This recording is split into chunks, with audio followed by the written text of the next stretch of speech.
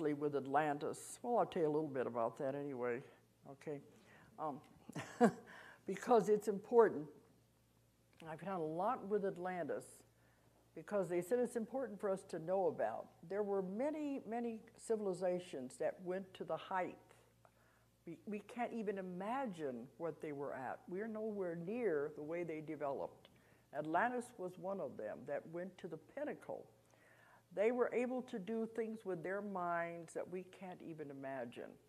The civilization of Atlantis existed for thousands of years, and it was the entire world. It was not just an island out there.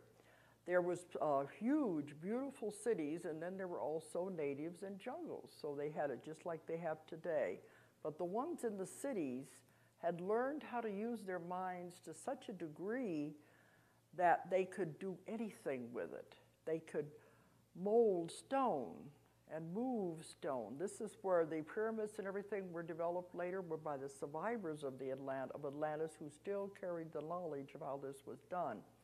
They could move things. They could create things with their minds.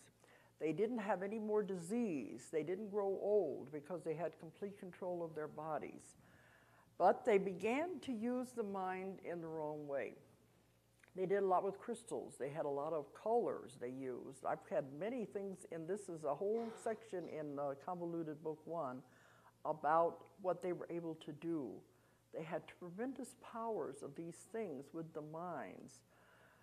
But after thousands of years, they began to do things they weren't supposed to. Can you imagine if